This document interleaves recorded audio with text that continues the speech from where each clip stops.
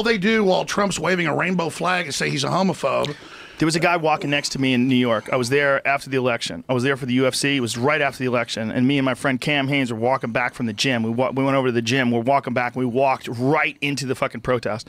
And there was this guy that was standing next to me screaming, Donald Trump, KKK, racist, sexist, anti-gay. Donald Trump, KKK, racist, sexist, anti-gay. He just kept screaming it out as if Donald Trump's in the KKK. As if Donald Trump, are you sure he's racist? Are you sure? Well, there's any discrimination. You sure it's that he's he anti-gay? mainly hires gay guys that run his casinos and hotels and is friends with them and like gave interviews with The Advocate 20 years ago. It's all just complete made-up horse crap. Yeah, he's waving a rainbow flag. At the RNC speech, he says Republicans have to stop being mean to gay people and have to be inclusive, and he's about to enforce civil rights laws for gays and others, and they're calling him a literal homophobe. And listen, all I'm saying is it's the upside-down BS, man.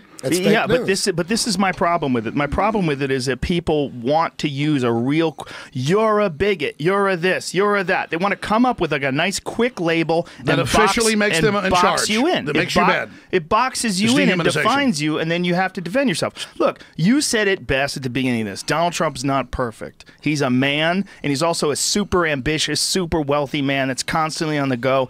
And those kind of dudes are type A, hyper-aggressive personalities.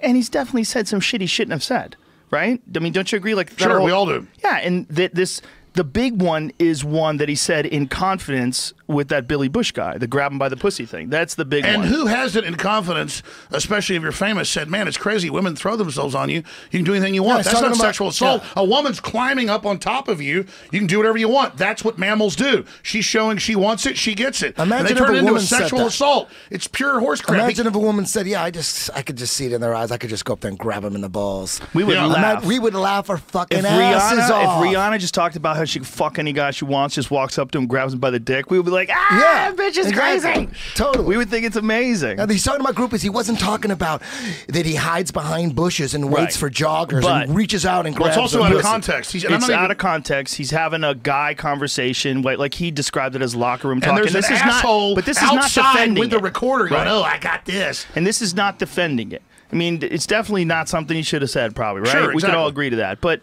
what is he really doing? He's really what we call talking shit. Like, Eddie and I have talked shit so much to each other, laughing, saying things we totally don't believe, we totally don't mean, but we're trying to make each other laugh. You're being silly. Yeah. Eddie and I are silly all the time. If you had a transcript of all the conversations that you and I have had over the fucking 17 years we've been friends, oh shit, we'd be in trouble. Can't put it on air. We'd be in fucking real trouble. You guys if are you really just being took them funny. out of context.